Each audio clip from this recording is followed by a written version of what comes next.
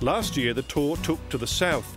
This year, local producers from the mid-north coast and northern regions will do their best to impress the big guns from the city.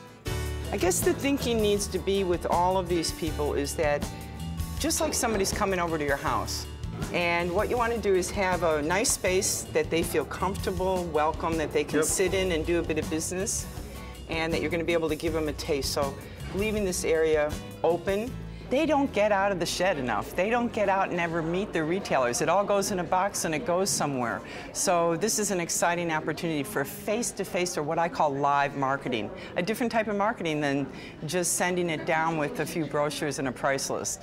Meeting buyers who could be a ticket to market for their product is, for most of the producers, a daunting prospect. Most have no idea what approach to take or how to set up their displays. So, expert in all things to do with marketing, Kate Cormack has been doing her bit to get them ready.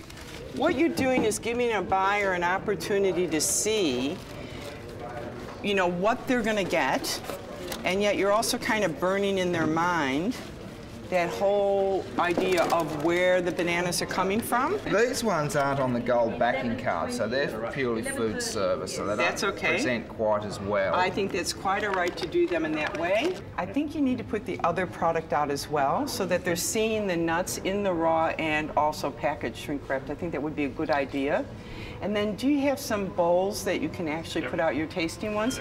That's it. They're great producers, but they're not marketers. They must be on a steep learning curve. Yeah, they have been. I got to tell you, Charles, it's been an amazing week to see them, their willingness to get on and put together things like a brag book, getting testimonials from their customers, making sure that they've got all the prices right, really getting that information and presenting it so that they can give that to take away. And also the displays. These plants that I've pinched from down the hallway, let's just do a bit of this. Let's just give it that little more natural feeling. It's a natural fruit wine. It's different than chemical wines.